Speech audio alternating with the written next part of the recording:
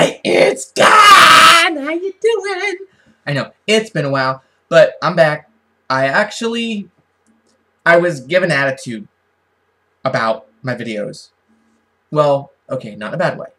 The deal is, my boss says to me, randomly, when are you gonna post another video? And I'm like, I've been busy working. She's like, yeah. And I'm like, lovely.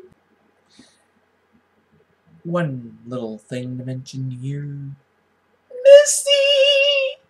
I'm sorry! Here's a video!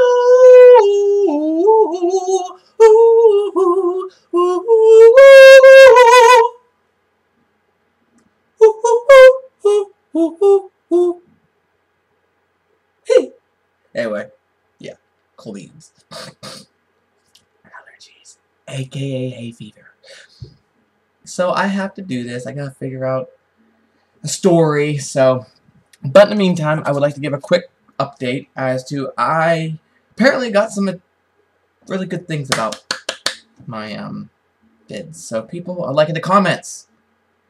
So aside that, I will say with all the grass mowing and the lawn care and the weed pulling and the pruning and the raking and the mowing and the raking and the mowing and the mowing and the... You get what I'm saying here? A lot of mowing. Well, I have become quietly familiar with what poison sumac, poison oak, and poison ivy, and this really neat wannabe poison called Virginia creeper. Now, I didn't know it really wasn't poisonous. It is. It's a very low thing, but anyway. So I got that on my legs, which I have to use this one with my girl working named Carrie. She gave me this. See, ain't that spiffy? So, but yeah, this is mine. It removes poison oak and poison ivy oils. It's really cool. I like this stuff. It looks like a very cheap version of ranch dressing without the parsley flakes. Or is it celery flakes? Either way, there's no green specks in it. And it smells like something from a 1940s medicine cabinet. But anyway, so, aside that, my nails look terrible because of all the pulling I'm doing, so I've had to fall in love with Nail Builder and these things. Which, there's actually an extra scraper here. I have to condition my nails because they look like crap. Like, they're nasty, and I fell in love with the block. This is kind of cool. You can tell I've been using it. It's got little scratchy stuff, yeah. Anyway, and cuticle oil, which I want to use a little bit of it. You can tell this, I'm using it. It's down a little bit. Anyway, so, aside that. Now, moving on to what I'm going to do here. I'm supposed to do a video because, again, my boss is like, grrr, and I'm like, okay, I'll do one. So, I had to find one that would be kind of cool to kind of blow some suntan up your ears. So, here's a cool, sweet, little short one. Not real long. I'll keep it simple. I went for a walk one day in my neighborhood, and where I live at, I'm by a golf course. And I was walking one Sunday morning. There was nobody around but me. I'm like, neighbors, and the whole town was like abandoned. So, I'm there, like, walking down the road. I went down into town to turn around to come back along Route 36, which is, like, near me, but not, but it is. It's there. I'm not on 36, put it that way. My address is not on 36. It's on the hillside. Anyway, so what happens is I'm walking along by the YMCA. There's a little bridge there, and there was like these plastic bottles, like a water bottle, and there was like 4 of them. So I picked them up. I'm like, okay, cool. They're on my fingers, dangling. Don't know who's been drinking out of them, but they're there on my fingers, dangling away. And I found a Gatorade bottle, and like a Pepsi bottle, and then I got a Coke bottle. But now I've got, like, my fingers are, like, bottles are hanging off my fingers. And I'm always putting my fingers in holes. So, what happens is, I get more. I'm like, I could really use a bag to put these in. What'd you know? There's a bag. Put them in a bag. Walking along, more junk. I keep picking up more. It's Sunday morning at, like, 7 a.m. More junk. Keep acquiring more junk. More junk, more junk. I'm like, I need a box to put this stuff in. Well, there's a box sitting there. And it was an Oreo cookie case. Like what the shipment box comes in. Well, I put all in there. I'm carrying this box down 36 towards Altoona. Carrying it. And people Carry me along. And I get going, and this box is now falling over, and I'm like, I need another bag. Every time I thought I needed another bag or something, one would pop up. I get back to my, like, probably halfway, I'll say. To, like, halfway point. And a cop pulls over. I'm going, oh, another cop. I'm always talking to cops. I always do. I like my mother. She always runs into someone she knows, like a cop of some sort. Like, it's weird. We can't go anywhere. They're like, I know him. I went to school with him. Blah, blah, blah, blah. I'm like, really? You went to a small school district? I can't imagine you know that many people. I'm very much wrong about that theory. She knows everybody. She went to Vote Tech, for crying out loud. She must have ran into the masses that are now running out too. Because she goes, oh, I know your mother. I'm like, now she works for this company I work for. So everywhere I go, oh, you're Joy's kid. I know who you are. I'm like, okay, whatever. Ooh, there goes my hat. Anyway, yeah, I cut my hair. Well, Adam did. I'm supposed to be spiking it up, but yeah, so. Cool, huh? Magic. Anyway, so I'm walking along, and a cop pulls over. And he gets out and goes, is everything alright? And I went, well, yeah, everything's fine. He went, what's all that? And I'm like, I went for a walk. I looked at him, I'm like, look, I went for a walk. Just a walk. W-A-L-K. 4 letters, real simple. 1 foot in front of the other. Shoe Leather Express. Take your pick. And I'm like, and I happen to pick a couple of little pop bottles up. Water bottles. Next thing you know, I have a monstrosity of a box that is just running over with stuff. And he's like, I see that. And I'm like, well, I said, I thought maybe he'd be nice and take some stuff. And he's like, well, I could, like, take some. I'm like, you know what? Back there, about a quarter mile, someone's window blew off a vehicle, like a regular house window, like it fell off a truck. And it laid there along, like, the road. And I'm like, could you pick that up, please? And he goes, I would. And he pops up in the trunk, and there's all these, like, radios and stuff. He goes, I was taking these into the blah, blah, blah, blah. I'm like, okay, fine. So he leaves, and I'm walking with my junk.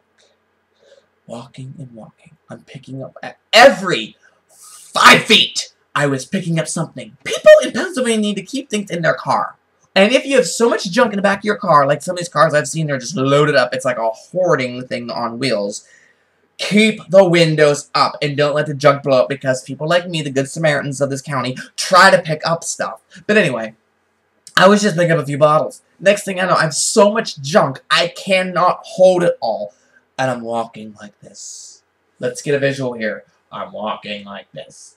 Well, not like this, but my arms are extended. Anyway, I come home.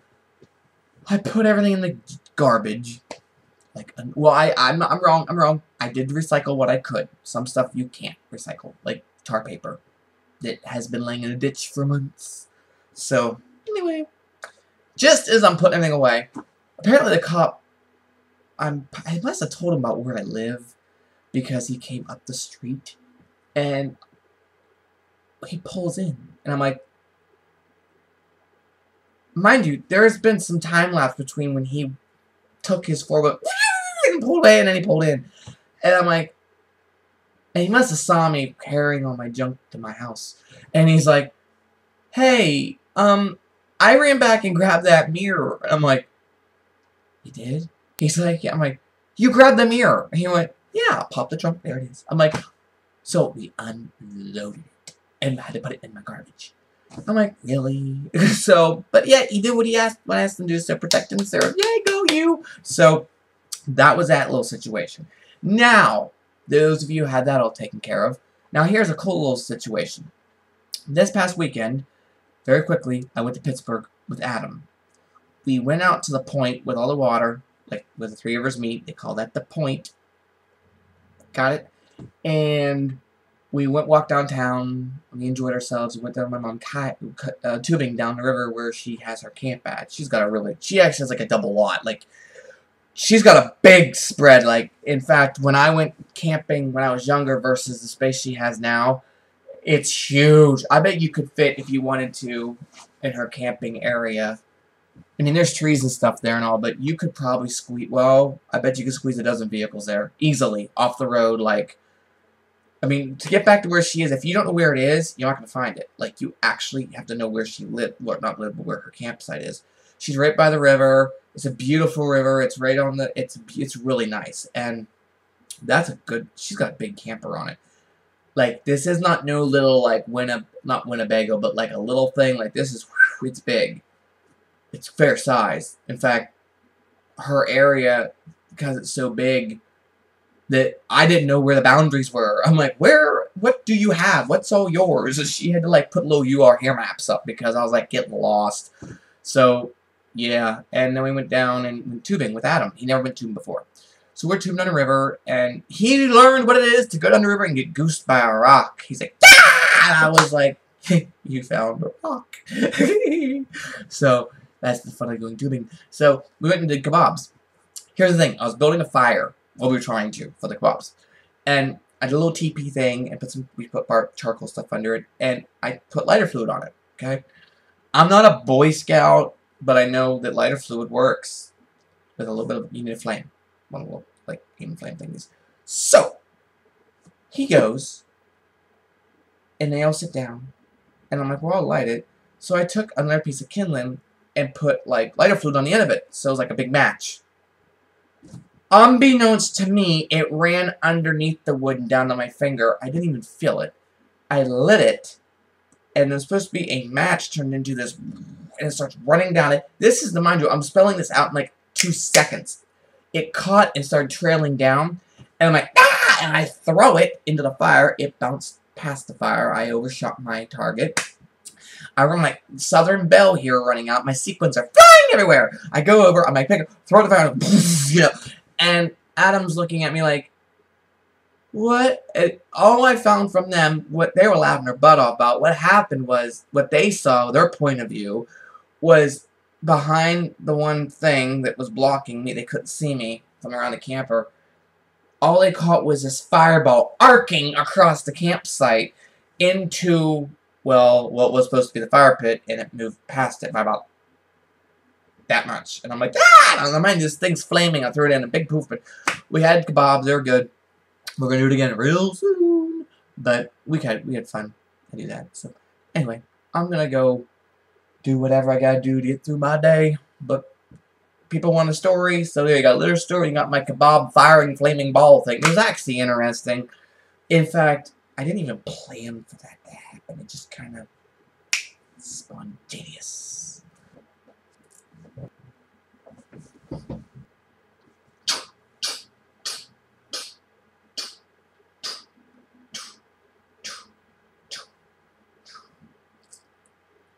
Toodles. Keep rocking, people. I'll see you later. Bye!